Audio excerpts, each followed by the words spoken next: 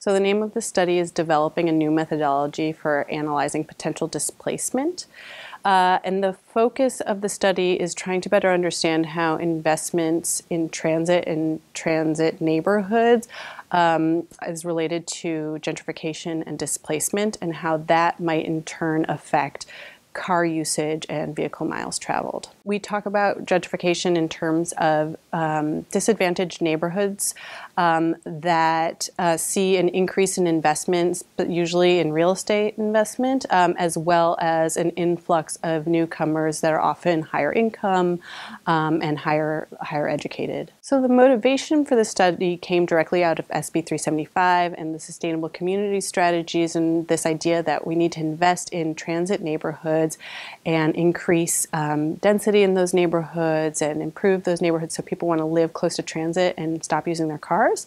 And the concern that investment in those neighborhoods, which tend to be historically disadvantaged communities and communities of color, may result in displacement of those communities, and that there might be this unintended consequence from SB 375 that disadvantaged communities get displaced from their neighborhoods that are seeing increased investment and improvements, and that might in turn result in impacts on greenhouse gas emissions. Our study is different from others in that we made a very careful distinction between gentrification and displacement, and we looked at both.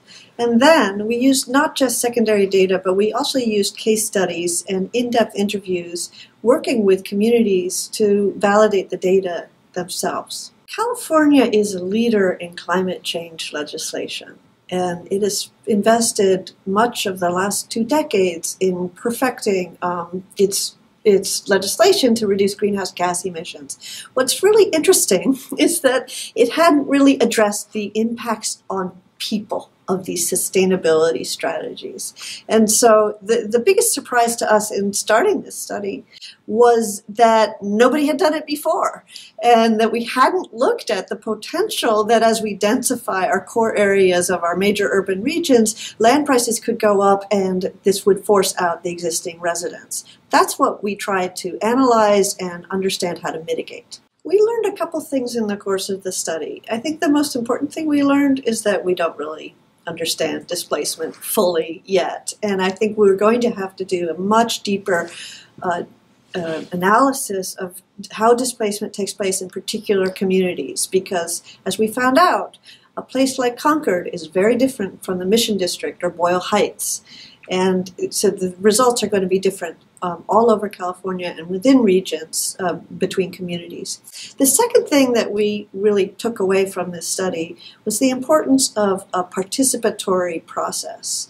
So working with the Air Resources Board, we had intensive engagement with experts, other community stakeholders, government agencies, regional agencies, nonprofits, community residents, and so forth. And that helped everybody have a buy-in.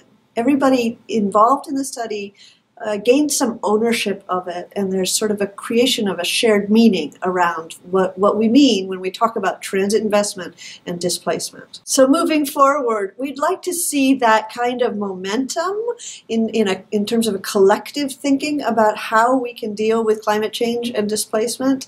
We'd like to see that move forward, get translated into legislation in Sacramento, and action at the local level.